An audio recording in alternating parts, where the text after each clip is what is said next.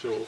But yeah, I think there's more goals that would come anyway. So no, but it is still a big thing. Just call us when you're driving so we can go home. Just for safety reasons, we're just gonna hide. But I think we should even Latif. Latif, could you come please and tell us your goals? Cause I'm very actually interested. Yeah, in this. What's at the moment? Yeah. Because I know it's already achieved some of his, but I think there should be more. 100%. Well, depends on what I'm aiming for. At the moment, I am looking for intrinsic values, things I can do for myself, just to help me as I grow, because I'm reaching the age of midlife crisis.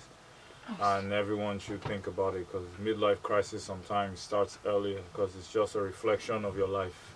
So your midlife crisis has already started. It hasn't just taken full, let's say,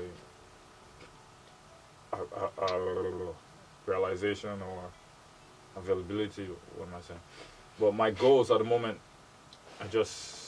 I'm waiting to finish my PhD, find out what I want to do for myself.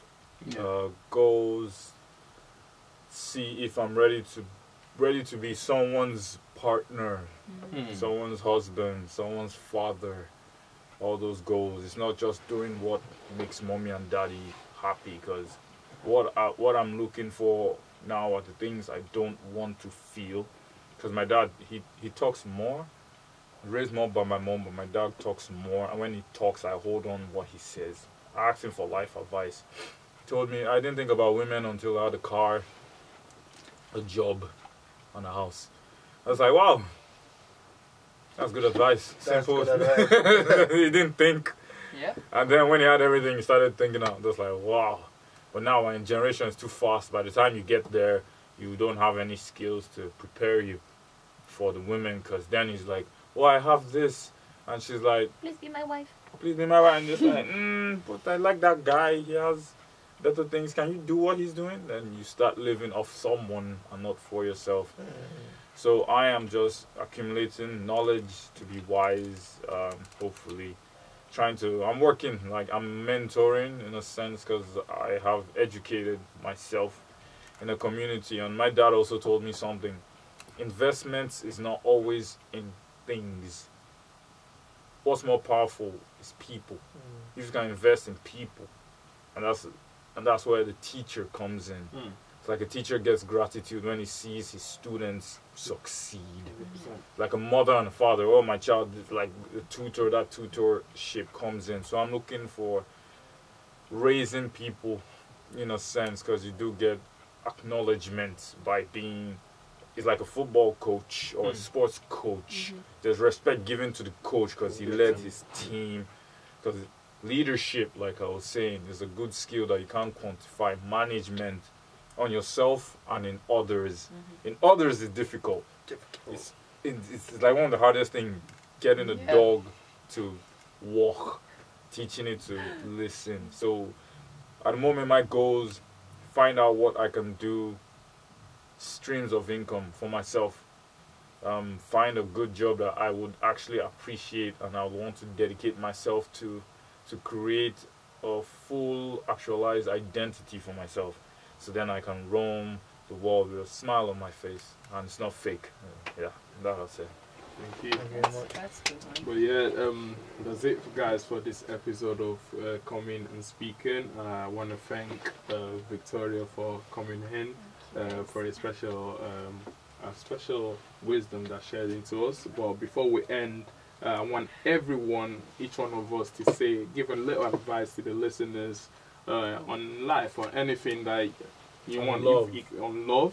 It can be on love, since our topic today was related to love. Go on, let's start with Victoria. Can I use somebody else's quote? Only as long as you reference them, so you're not plagiarizing. Yes, of course. Yeah. So that's Keanu Reeves during the interview with Drew Barrymore. He said, if you're a lover, you have to be a fighter. Because what kind of love do you have if you don't fight for that? And I thought it's very beautiful. Thank you very so that's for me today. Let's see.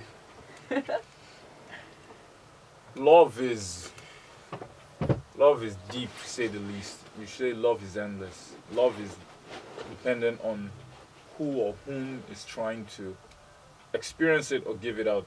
So it's voidless. So you should always have boundaries. Because I know you can do everything, but you are still limited to your actions. So your love is limited. You can't love everything. You can't love everyone. So take note. As you count your blessings, count where you distribute your love and count where you receive love from. Don't receive love from everyone. Don't. Just to keep yourself safe, because everyone's love is different. Joseph. I'm trying to find a quote.